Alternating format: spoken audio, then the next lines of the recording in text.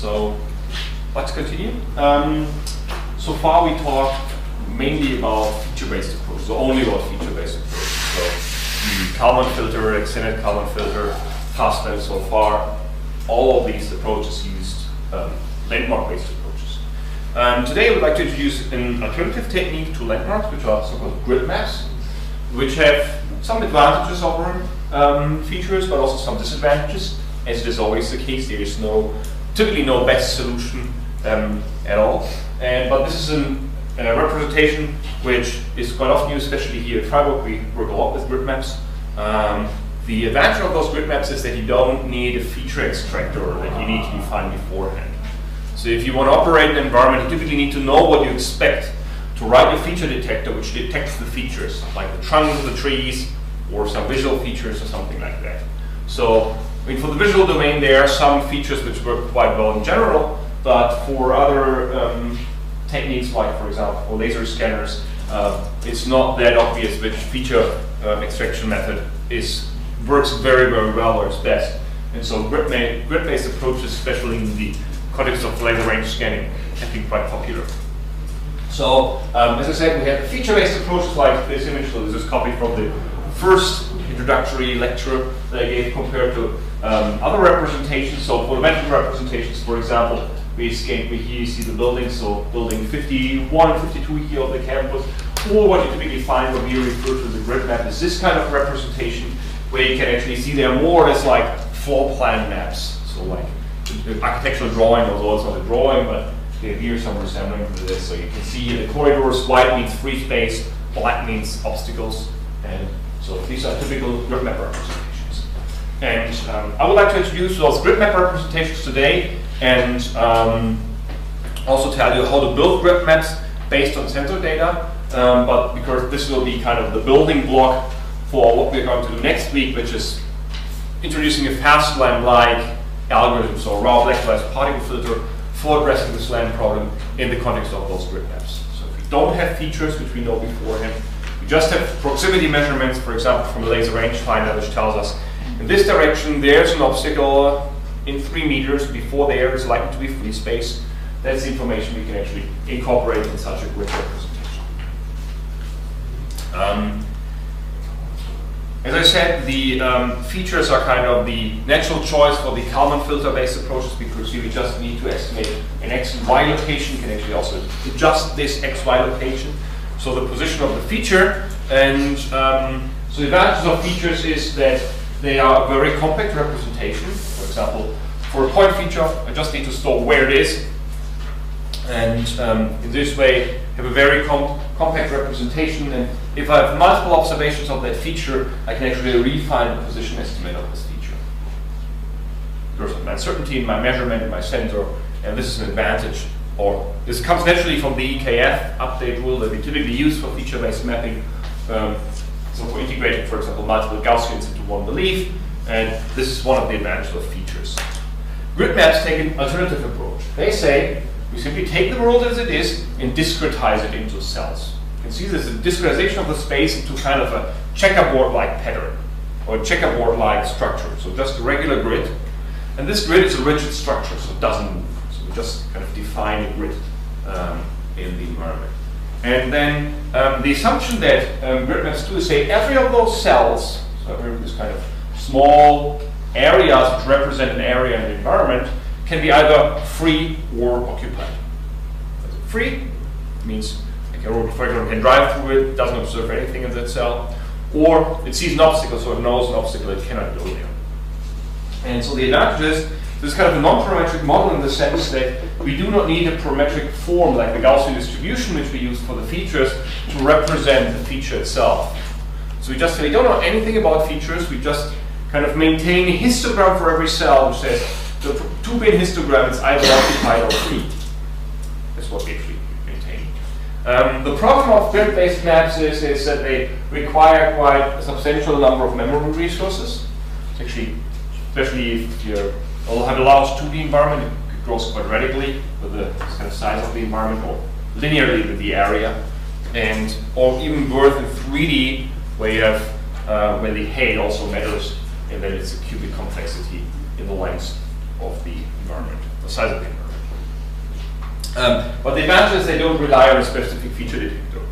So here's an example on what an environment looks like. So this is actually the building 79 in Freiburg, so that's my office over here. And you can see that it's at least, it looks like roughly like an architectural floor plan, except that, of course, there are tables, there are obstacles everywhere in every room, and so these rooms, so it's not kind of an empty architectural drawing. And if you zoom in here, you can see these kind of black cells which are occupied, some of them free. So some of the things are here artifacts created by PowerPoint and viewing that, so the border should be a bit sharper. But you see actually cells which are a little bit gray in here. This gray means that the system actually doesn't perfectly know if it's occupied or not, for example, close to a wall. Okay, so let's revisit these grid maps a little bit more into detail. What does it mean? Or what assumptions do the grid maps do? The first assumption they do is, if we have a kind of discretization of the space just drawn here, every cell is either fully occupied or completely free. Completely occupied, completely free. So this is obviously a strong assumption they make. Because it could be that in reality that this is a wall which sits somewhere in the middle of the cell. The grid map makes the assumption either fully occupied, fully empty. Or if you have a wall which is not perfectly in line with the orientation of the grid, you make so-called discretization errors. It's an assumption which is done here. The assumption is it's either completely occupied or it's completely free. So for every cell, every of those cells is represented to some small area of the state space, we maintain a binary random variable. The binary random variable tells me this is more likely to be free or occupied. And these binary random variables,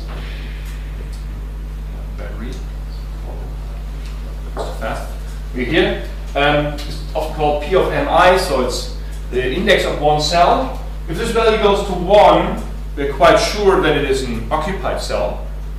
If it tends towards 0, it means it's an empty cell. And this models the so-called occupancy of the cell. Therefore, these maps are typically called occupancy grid maps. It just tells you this random variable estimates, is this cell occupied? Values, probability that this cell is occupied tends towards 1, you're pretty sure that this cell is occupied. If the value goes towards 0, it means the opposite, it means it's free. So we have for every cell, one single binary random variable. So just two states which are possible, free or occupied. And we model the probability of these events. So the probability that it's either occupied or that it is free. You can see this is a 2-bin histogram for free and occupied. You have probabilities. The issue is, or not the issue is, the advantage is that these histograms need to be normalized, and therefore it's just fine to represent more values. So for one cell, you can see that it could be occupied, free.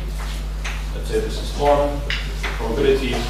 So, for example, we could have an estimate like this. So this is free, occupied, and since the sum, so P of free and P of occupied needs to be 1, because P of free is 1 minus P of occupied. It's fine to represent one single value,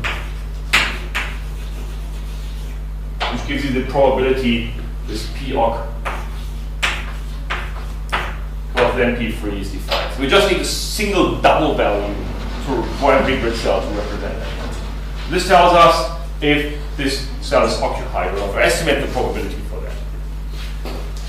So every cell is a binary random variable. If the cell is occupied for sure, P of Mi is 1, because we are 100% sure this cell is occupied.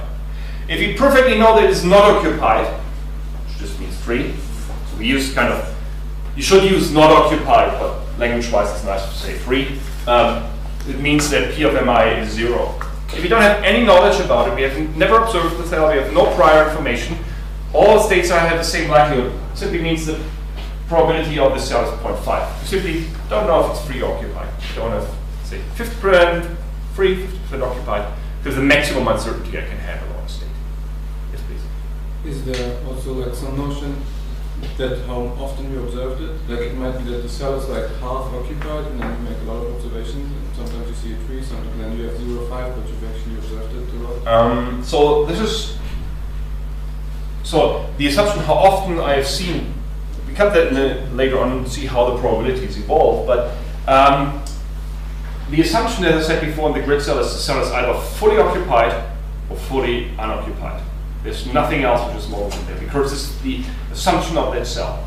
So there are other variants of grid maps which take into account if the cell is occupied, how much is it occupied, or other things. There are variants of that, but the basic grid map just makes the assumption fully occupied, fully free, nothing else is possible. So we stick with that thing. And we also assume an important thing is that the state is static. That means it doesn't change. We just want to estimate if it's free or occupied. So that means we don't have any dynamics in the scene. We don't have persons walking around, which we want to model or something like this. Just we assume a static environment here. This, when I estimate this binary random variable is important because we only, in this case, only need to consider the update. So it's a base filter that we'll use in the end, but we only have the update step, so to say. Because we know the state doesn't move. So there's no control, there's no someone around kind of rearranging the scene, which would be a change in the state, so the state is static. I just don't know what it is, but I know it doesn't change. So it was one of the first key assumptions in the grid map. The second very, very central assumption is that all those cells are independent of each other. So there's no dependency between these two cells. These are completely independent random variables. This assumption the grid map does, is this assumption a valid one? What do you think, or not? The independence? Yeah, why not? Because if there's a wall, then it's like it, but if the cell next to you is occupied, it's likely that you're occupied. Exactly. So it's not that we have a space which is completely randomly filled with clutter. So small elements in the size of those grid cells which are lying around, and if I know something about a cell, I have no idea what these neighbors are. That is what the grid map assumes. In reality, this is not the case. So if I send the wall, and there's an obstacle, it's quite likely that the cell next to it is also an obstacle. Because the objects we have in the space are not just small blobs or blocks in the size of the grid cell structure. But that's something which is completely ignored in this representation. Just say cell is completely independent of each other. This is important because otherwise this problem gets computationally intractable quite quickly. So but always be aware that it's an assumption. This is not it's not true in reality. The same way that we say a cell, in reality a cell is not fully occupied or fully free. There may be states in between, like half occupied. But that's what this representation assumes. It's like the feature for the common filter. It assumes we have a Gaussian distribution, or a Gaussian distribution is well suited to model it. Just an assumption. So if these cells are independent of each other, that means the probability distribution about the map can be seen as a product of the probability distributions of the individual cells. So if I want to estimate a certain state of a map, of how likely is that, I just have to compute a product over all those cells. Kind of standard independent assumptions. M is to be the map, Mi is to be the cell. Any question about that? So that's something, it's a direct consequence of the independent assumptions, that the cells are independent of each other. If they would not be independent, this wouldn't hold. So there would be some condition here, for example, on all the neighbors or something like that. But that's the assumption that the grid map does. Yes, please. What is PMI is still? So MI is an individual cell. So the whole thing is a map, and this is a P1, M1, M2, M3, M4, M5, M6, M7, M8, M9, M10. Yeah, but it still means if it's occupied or not. Yes, exactly. We are only talking about occupancy here. Yeah, but what is the meaning then of PM? PM is you want to estimate, for example, like given a special instance like cell 1 is occupied, cell 3 is free, yeah. Cell 4 is occupied. What's the probability of this map? Given you have a model, you can just iterate over all cells and kind of take every dimension you have in here and estimate it under the individual probability distribution. So this M is one specific instance of a map. Let's say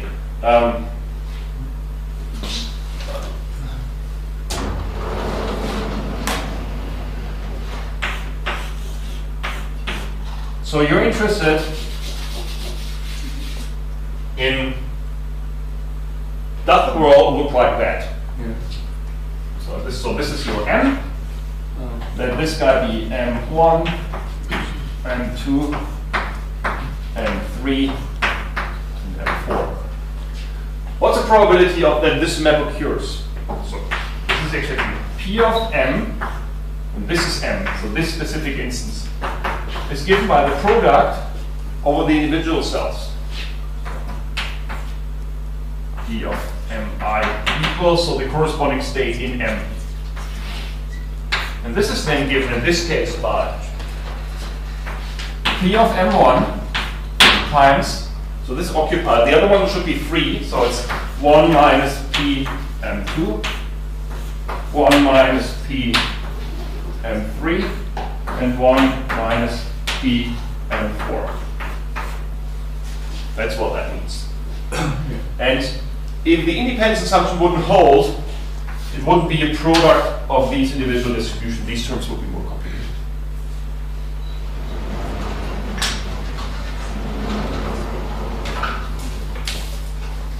Yes, please. So this just shows me to what degree the map is occupied. So It tells you for every individual cell, is this occupied or not? No, I mean So product P.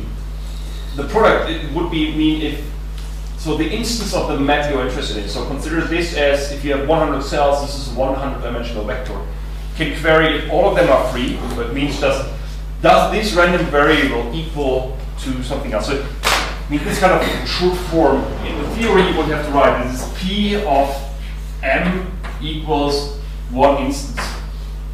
Like also is P of X. We always write P of X, but what we in reality mean is P of that random variable which corresponds to this equals this small x that there is at the position whatever 1, 1, 0.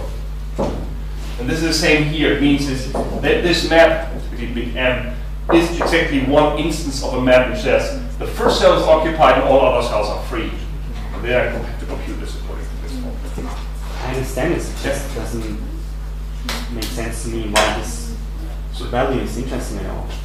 You may say, I have an algorithm which estimates me this probability distribution of the individual cells. And I can say, does the world look like this?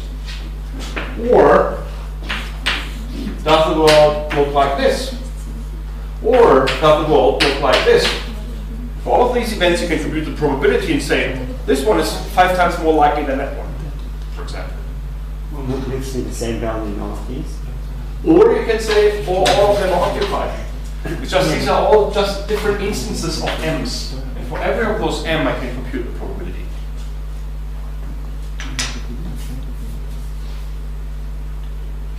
So it's actually, it's a quite simple concept. So probably you think about something more complex. The reason why it's a product is just because I make these hard assumptions. It's just an assumption I do. I just say, that's the way it is. I assume it to be independent, and that's a direct result of this. You may argue it doesn't make sense because if this cell is occupied, it's more likely that this one is also occupied. But that's completely ignored. That's not what I mean. Okay.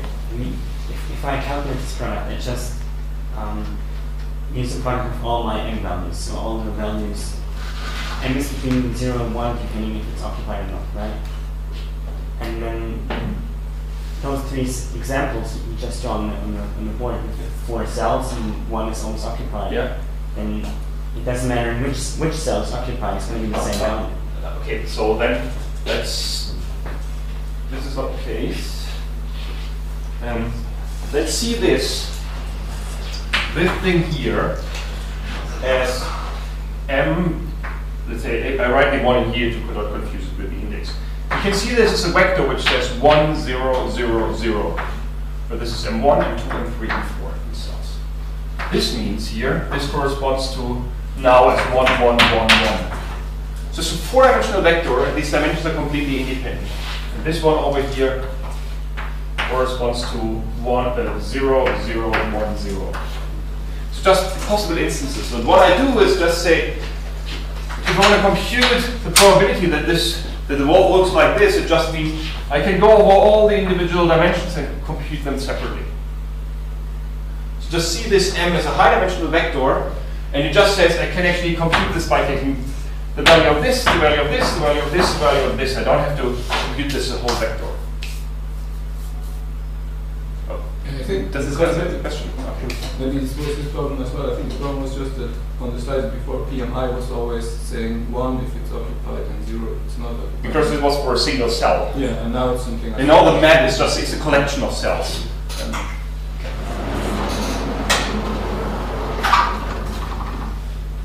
Okay, so what I typically want to do, what I want to do is I want to estimate the state of the map given sensor data. So given sensing locations and observations. So this is also, you can say this is mapping with known poses. So similar to updating an EKF for every individual landmark without taking into account robots' poses. This is kind of the equivalent what we are doing here is this mapping with known poses. And that's the thing I want to do. So I want to now introduce you how to compute the probability of a map given observations and data, because that's what we want to do in the end. We have observations, assume we know the poses, so this way in the end, next week the count of the particle filter will kick in to estimate those x. So given we have the x and the observations, we want to compute the map estimate. And so what we want to come up with here, that for every cell, we say, oh, this cell is occupied with a probability 80%, this cell is occupied with a probability 20%, this cell is occupied with a probability 100%, for example. That's what I want to come up with. So that means for every individual cell, I want to have a probability value, which tells me how certain am I that this cell is occupied or not. So if it's a value close to 1, it means I'm quite sure that this cell is occupied. If it's a value towards 0, I'm quite sure that this cell is free. What if, say, one of those, the probability of, so PMI in one case is 0? It just means that this cell, you're sure it's not occupied. And every map you put in which claims that this cell is occupied will have a probability of 0. It just says, I say, I'm 100% sure that this cell where the sponge is, this is occupied. I'm 100% sure. So every map which comes in, and I should kind of evaluate what the probability of that map. If I check that cell, this cell, the map says it's free, then the whole map has 0 probability because I know the world doesn't look like that if I know that this cell is occupied.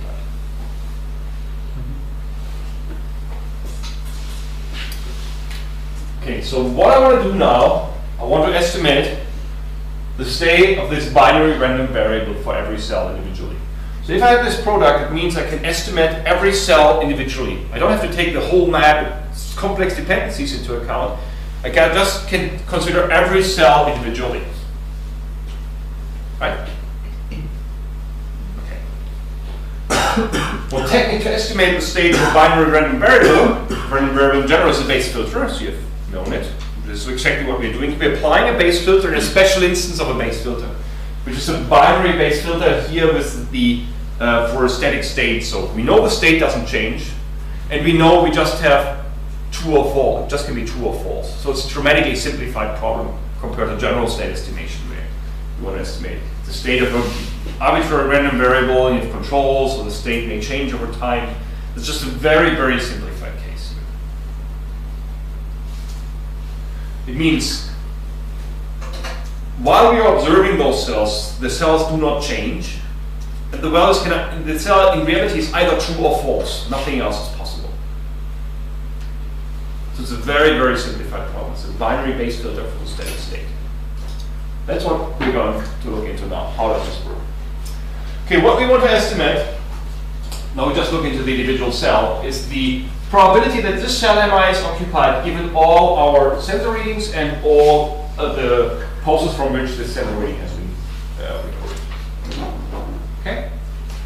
The first thing we apply is Bayes' rule, and what we do is we move the ZT here, the MI goes here. So we have P of ZT given MI and all other observations times P of MI given V from 1 to T minus 1 divided by P of DT given the rest. Just standard application of Bayes' rule. Any questions about that so far? Okay, so let's make a Markov assumption, say. which information we may ignore in this case. So which of these terms can actually simplify? Previous observations. Sorry? Previous observations. So this term exactly here, if I know the state of the cell, if I would know what the cell is, and I know from which this current measurement has been recorded, so VT, all the previous pulses and all the previous measurements can be ignored. So same in the observation, the same assumption we did in the observation model in the past.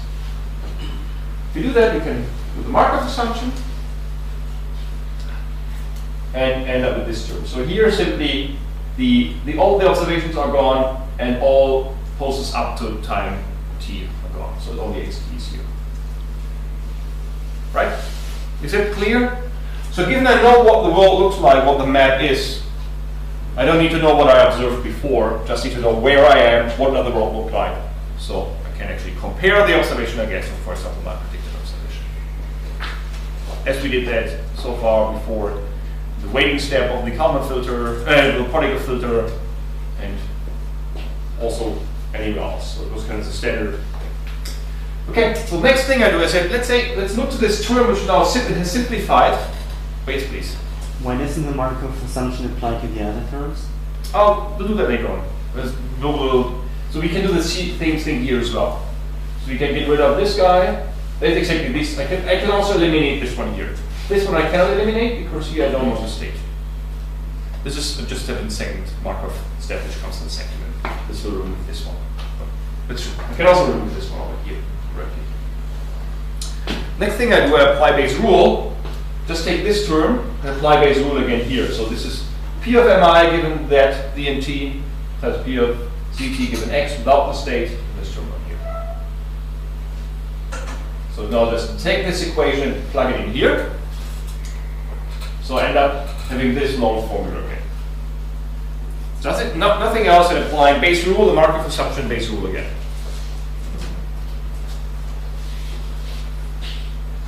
And then I can do the next step to get a Markov assumption, exactly what you did. I can throw away this term down here, which is an error. This should be x1 to t.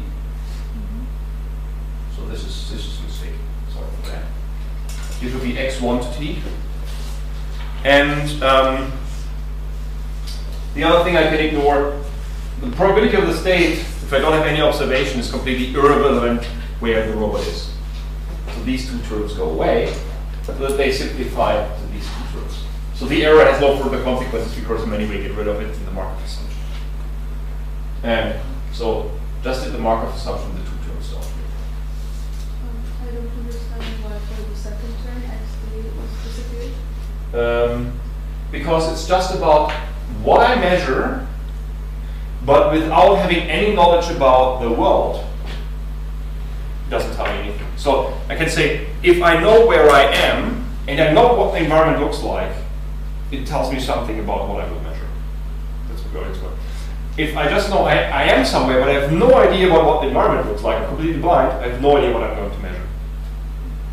So it's just, the main difference is really that the map states, or the MI is not there anymore.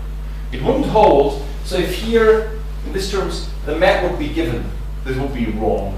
But since I don't know anything about the map, that's fine. Because if I just know the coordinate, the global coordinate of the robot, but I have on the world, let's say, robot has a GPS, I know perfectly where it is on the world, but I have no idea what the world looks like.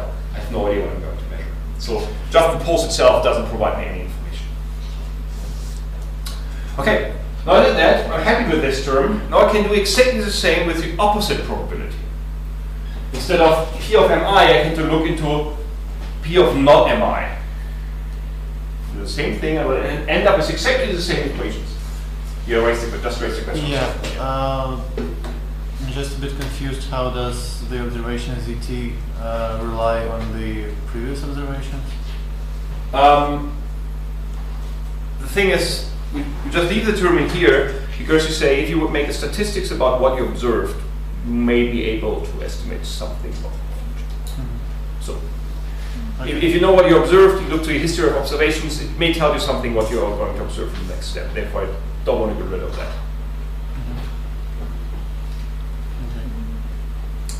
Now I can do exactly the same with not empty, and come with exactly the same result.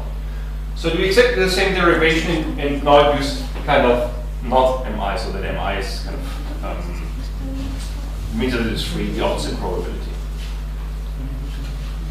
I can exactly that. What I now can do is make a trick that I take the ratio of these two terms. First, if I do the ratio of these two terms, some of those terms are identical, which appear here and appear there, which are hard to compute, which I can get rid of if I just read the ratio of both. That's what I'm going to do. So I take the first one and divide it by the second term. It's exactly what's just written down.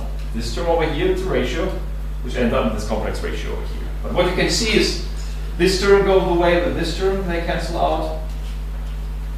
And this term, again, here's Markov assumption of remove. And this term, they cancel out. So the prior about the observations. If I do that, so just rewriting this, eliminating the term which I said, and then I can actually replace P of not mi by 1 minus P of mi. This is the opposite probability. And then I end up with this final equation. So the ratio is computed by the probability that this cell is occupied or not from a single observation taken from a single point, divided by 1 minus that value. This is a recursive term. It's the same term we had up there, just up to the time t minus 1. And I have some prior information about the cells are, if I don't have any information, cells are more likely to be occupied or free is something I can model with this term. So you can actually write this, and this is a term which I can use for the incremental update that uses the current observation and only the current observation. Now the second term in here, which is so-called a recursive term, and I have a prior over here. You can use model background knowledge about maps, for example. Still, I just have computed this ratio. I have not obtained the probability. I don't have to do in a second. Are there so far any questions about these steps? See, I agree that these steps may look a little bit, I want to say arbitrary, but just take this, take the ratio. But the important thing is we will use this on the next slide to actually compute the probabilities from that. So the recursive term would just be what we have in the grid so far. Sorry, the recursive term would be what is written in the grid at this moment.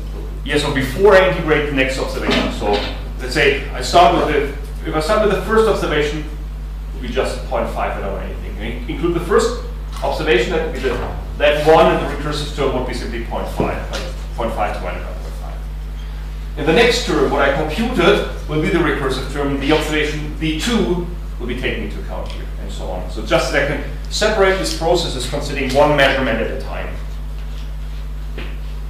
Okay. So how do I obtain a probability from these terms? There's something which is called a log odds ratio. And this is defined as the probability of an event x divided by 1 minus the probability of this event x. And this is exactly the form we have here. This is 1 minus this term. And the logarithm of that is something which is called a log odds ratio. A lot of computations are done in these log odds ratios. The reason for why one uses this logarithm of this term is that here I have a product of terms. If I take the logarithm of that, the product turns into sum.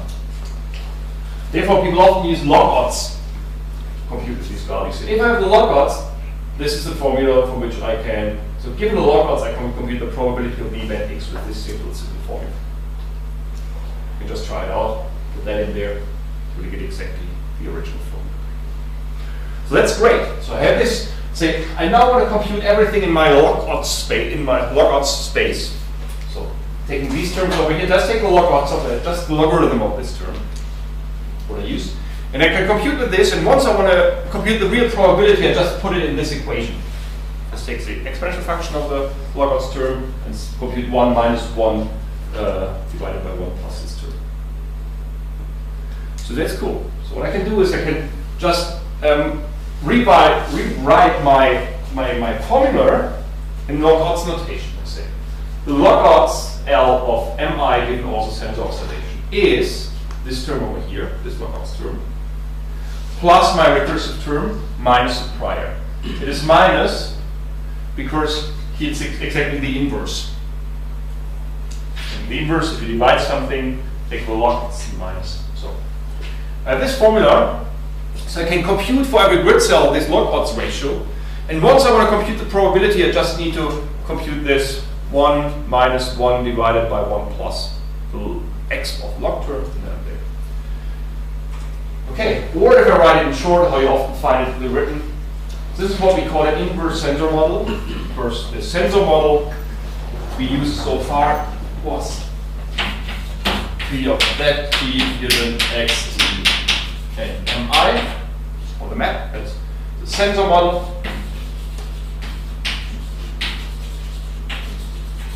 And here exactly the values are switched. So that P of MI given that T X T. This is called the inverse sensor model.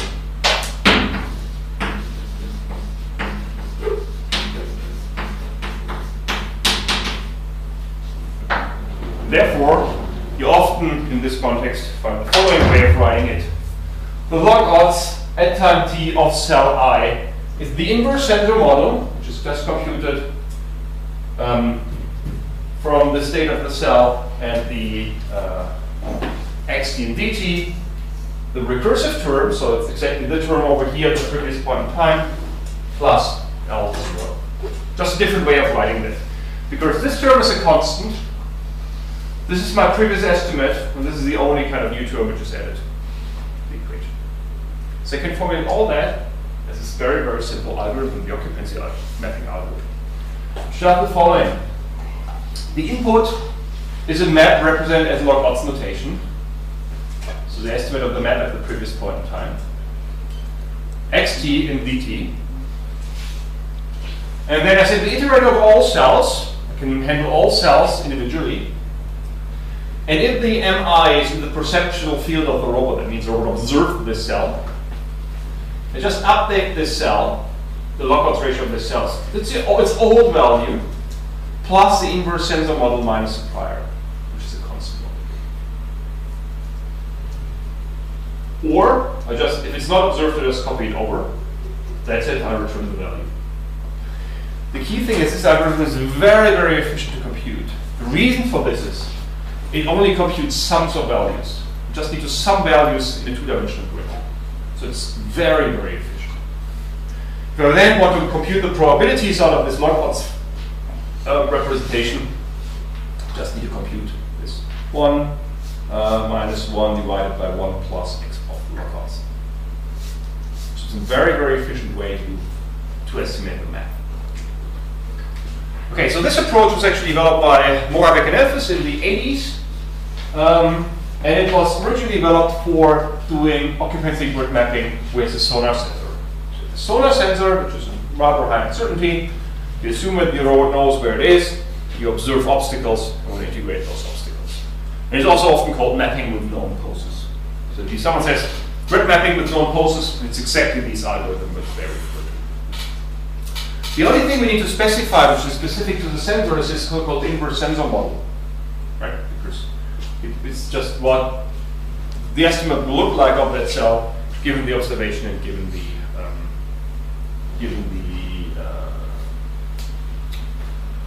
observation. Okay, so and this is how it originally looked like. So this is a sonar cone, this is a robot, this is a grid map, and the gray means I don't know anything about it. If I take one observation which looks like this, it simply means it's quite likely that this area is free space and that this area is occupied space. So it's not white and black, just showing it for illustration, it's just light gray. See, it's light gray and light dark. Light gray and dark gray. This is what the inverse sensor model is. It tells you the state of a cell given the observation and the robot's pose. So how do we actually compute this term? That is 0, or a small value before the obstacle, and then where the obstacle is, or where the measured range is, there's an obstacle behind it. Okay, just look in the following, just the beams which lie along the optical axis here. Do the same here, but it's just easy to show For this term, I can actually model that with a function which looks like this. Looks like this. So this is the measured distance over here. I say in front of the measured distance, it's more likely to be free than occupied. So this is a prior 0.5, for example. So this area is a free space. Everything which is in front of that obstacle is more likely to be free. And then close to the measured distance, I'm quite not that certain anymore. It's more likely to be perhaps occupied or less likely to be free, until I reach the place where I kind of hit the cell, the obstacle, and then the obstacle increase, and this is kind of the occupied area here. It's more likely to be occupied, and behind that I simply don't know anything. Just make it keep the prior information. And and depending on how thick, how the distance here can measure kind of your prior information. How thick are your obstacles? How thick are the walls? And that's the way this is actually modeled.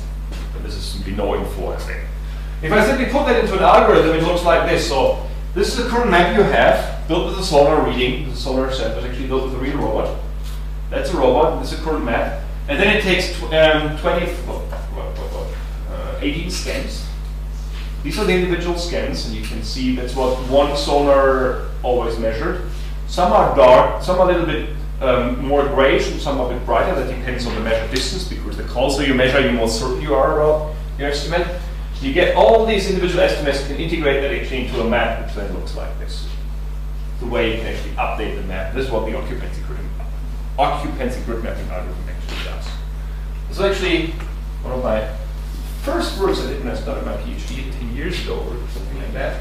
Done with the good old Albert, the first robot we had in the lab. And this is actually a map which is part of the building 79, the sonar scanners. You can see here it's much more blurry compared to what you use from a laser scanner, but that's just because these sonars have a wide opening angle, they're super inaccurate, and but if you integrate that information appropriately, you can actually get a map from sonar information which looks like this. And once you have that estimate here, so this is a occupancy probability for every cell. It's white is more likely to be 0. So close to 0 is completely white, close to black, and there's also grayish values here in the middle of it, just in a single measurement. You can actually compute from this the most likely map by just kind of rounding those values to 0 and 1, and you can get this map over here, which is kind of the most likely map. That's the most likely map. Just saying every cell which is a value bigger than 0.5, put it to occupied. Every cell which is a value smaller than 0.5, put it to 0. This is just the most likely estimate, so it's true and false. These are all true and false values. Okay, how would you expect does such state look like for a laser range scanner? Such a map look for a laser range scanner? Much more like sharp. Exactly. So how would the sensor model look like? Yeah, maybe more like. More like a step function. Because you're more accurate. You narrow that down to a really, really small area. That's exactly what happens. And you can compare the maps to the maps you obtain from a laser range scanner. So if these are your pure laser range scans you obtain, so you see here some dynamic obstacles walking around. You can integrate that into a grid map and you get something like this. It's one of the maps you obtain from laser range scanners. This is another map here, one of the standard data sets. You'll find a couple of web pages. MIT CSAI lab, 3rd floor, driving around with the robot, mapping the environment. This is what it looks like. You sometimes see kind of grayish areas. This is because this is a handrail. Sometimes the scanner looks through. Sometimes it gets a reflection, therefore it's kind of a bit grayish. Or you have another example, it's actually a small video of a robot driving around building 106 here, building a map while it is driving through the environment. And you can see how the map is not updated where the robot is, drives through the environment, navigates around, and you're there. And this is actually a very efficient, very simple process. Given you know the poses, this was the big assumption of occupancy grid mapping. You can compute these grid maps quite easily. Okay, so to sum that up, what the occupancy grid maps do is they discretized the space into grid cells, 2D grid of cells, and every cell is supposed to be either completely free or completely occupied. They use a binary random variable to represent that. They assume a static state, so no change in the map, and apply a static state binary based filter, so quite straightforward thing. So it's pretty easy to do given you know the process, so it's easy. And the log odds notation is one way for actually computing those values very, very efficiently. And so if you have such a sensor, there's no need for computing predefined features. So next week we're going to use these occupancy grid maps to actually do SWAM and building these kind of dense maps or grid maps with particle filter based approach. As well as again, literature about that. So Progressive Robotics book, chapter 4.2, is a short description of the binary state-based filter with the log odds updating, kind of 2 pages. And then the occupancy grid mapping itself is explained in chapter 9.1. Are there questions so far regarding occupancy grid mapping? Yes, please. Actually, about the formula that you had, the long formula, the end formula for the probability. Yeah. It's about like the prior. Why is it this way and not the other way? So this one? The prior at the end. Yeah. Why is it not the other way?